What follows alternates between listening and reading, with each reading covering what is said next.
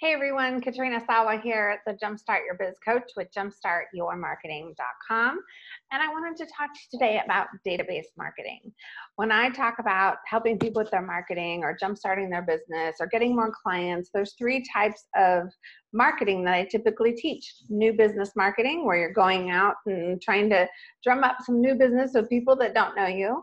There's referral source marketing, where you can tap into a few referral sources that can open up a wide range of potential prospects that they might be talking to or could refer you to. And then there's the database marketing. Database marketing is the type of marketing that you do once you already know somebody, once they're already in one of your circles. They're either on your email newsletter, you might have met them at an event, maybe they're not on your newsletter, but you have their contact information. Maybe you're in an organization with them, like a chamber or an association of some sort, or a professional trade group, or maybe a networking group. You're in meetup with a couple people or a bunch of people, right? A bunch of different meetups. Or you're in a Facebook group or something else that's a little bit more interactive and you have a community over there.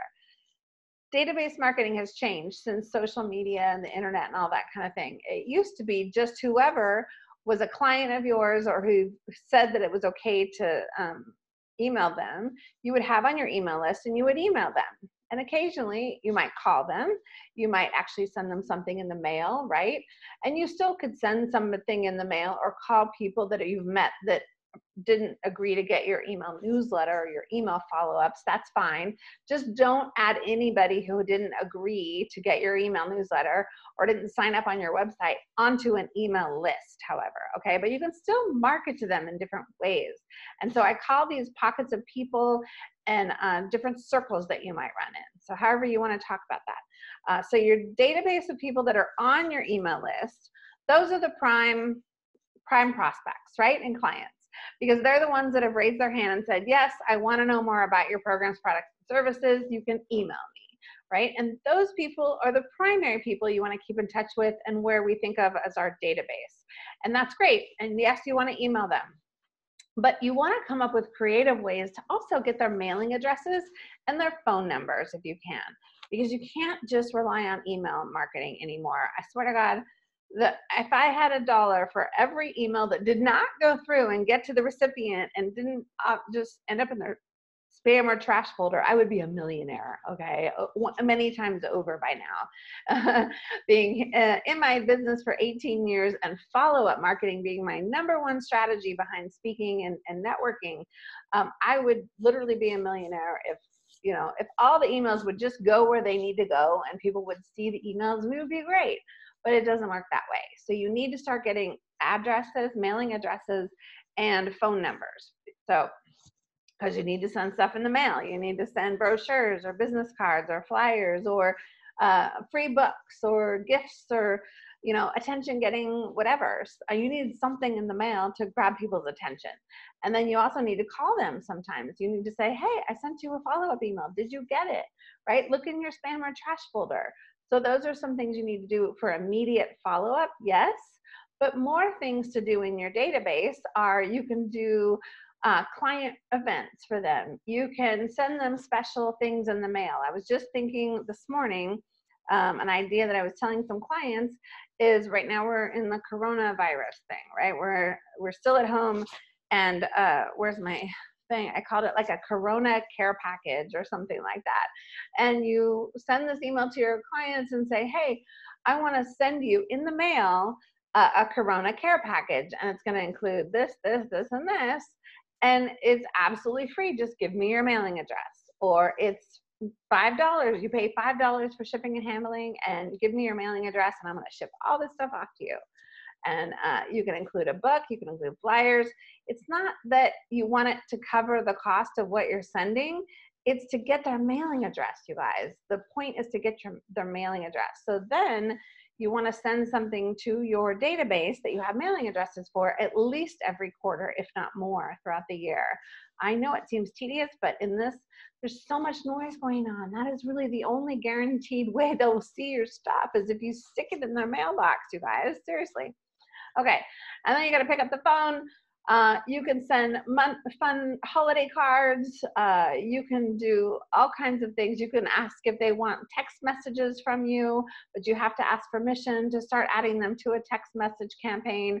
You can do voice broadcasts. So sometimes, like, I have thousands of people in my database, right? And I can't physically call one by one. Now, I could hire someone to do that, but I can also take all the phone numbers and stick them into a system and leave one long voicemail. Now, you may or may not like that strategy, but it sure does, like, it serves a purpose, right? It's not for everybody, and I get it's not as personal as one-on-one, but I will never make 4,000 phone calls, right? So, like, it's better than nothing. Think about it that it's better than nothing. Done is better than perfect, you guys. So you could do a voice broadcast. Now, for the people that have not agreed to get your email newsletter, those are the people where we want to get a little bit more creative. Maybe you're a part of an association or a group or a chamber or something like that. Let's think of an actual group that you might attend on a monthly basis, their calls or their meetings, or you at least have the directory or something like that. Those are great people to send something in the mail to as well. Hey, we're both members of the blankety blank. I'd love to connect with you to see if or how we can help each other.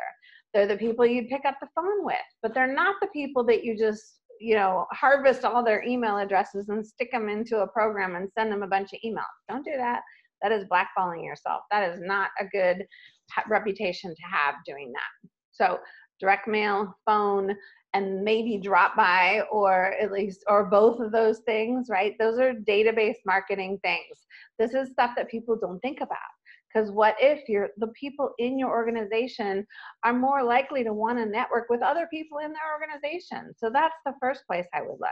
The second place is if you build your own community on Facebook or LinkedIn, you build your own group, and then there's people following you there. That's the second place you want to do it. The groups that you belong to that you're not running, that might have thousands of people in them or even hundreds of people, there's things you can do on there, but you got to be careful not to be too salesy. You really can't be salesy. And the point of contacting and reaching out to people on social media is not to sell them something. It is to build relationship. It's just like going to a live networking event. If I walked into a live networking event and saw you standing there and I said, hey, Jim, hey, Sally, nice to meet you. Here's my flyer on my program. Are you going to join? And then I walked away. That's what you're doing when you're promoting stuff in a private message to them. And you're saying, hey, here's my program, or here's my upcoming webinar, or here's my thing, without even building a relationship.